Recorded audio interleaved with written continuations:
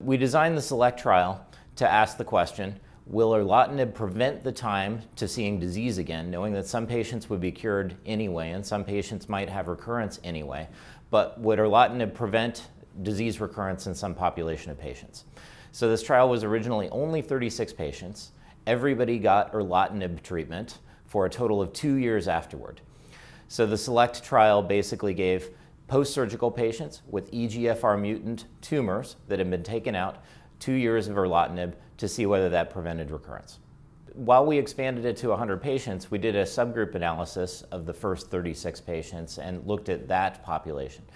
And very interestingly, only 2 patients had disease recurrence before the 2-year time point. So our 2-year time point was where we considered a positive study, and we said if it's more than 86% of patients, if they don't have disease recurrence at that point, that's better than what we would have expected historically. So what we saw was 94% of patients at 2 years did not have evidence of disease. Interestingly though, that 2 years was the time that most people were on the adjuvant erlotinib.